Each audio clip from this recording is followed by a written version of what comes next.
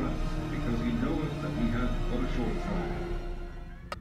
The 1890s was a time of change, a time of growth and new ideas. It saw the end of the isolationist view held by the government of the United States.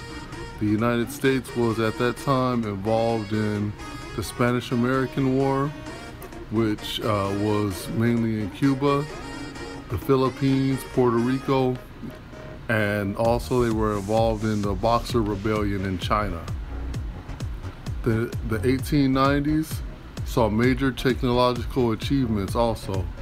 The vacuum cleaner, roll film, escalators, just to name a few, and also the airships. The 1898 was the start of the flying saucer era.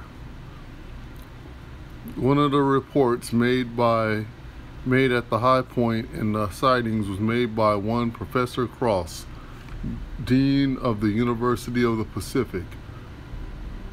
Cross easily ruled out a balloon or a blimp. Cross was one of the most famous scholars and linguists in the United States at the time.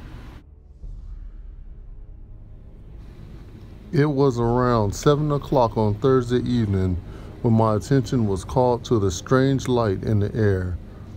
I was visiting at the residence of Professor Worcester and was called into the yard by him to view the airship.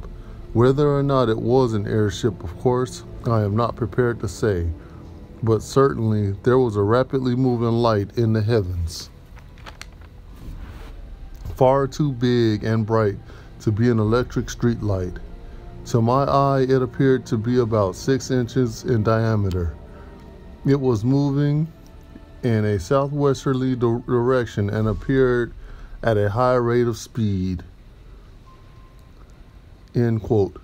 In the November 29th issue of the San Francisco Call, there's an article called Hart's Inventor Has 3 Aerial Flyers.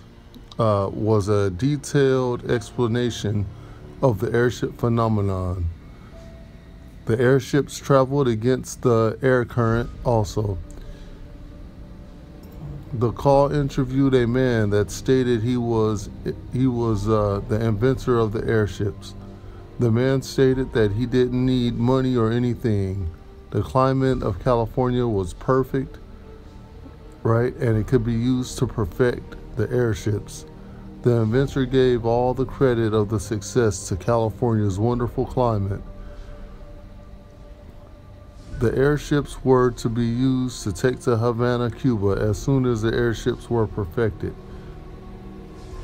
The man was of a dark complexion and stood about 5'7". He was a man of about 140 pounds. The inventor had 3 assistants to help him fly and maintain the airships. The airships used both electricity and gas. Shortly after the airships were perfected, they were to be flown to Havana to aid the United States in the Spanish-American War.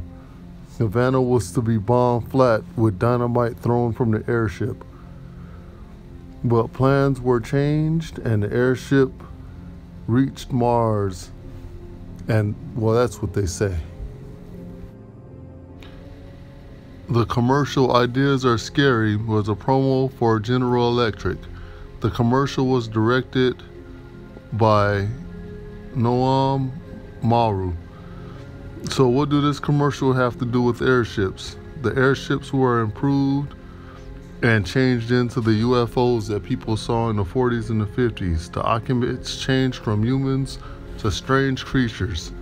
These creatures were actually demons. Over the years, we have been conditioned to accept that living with non-human creatures.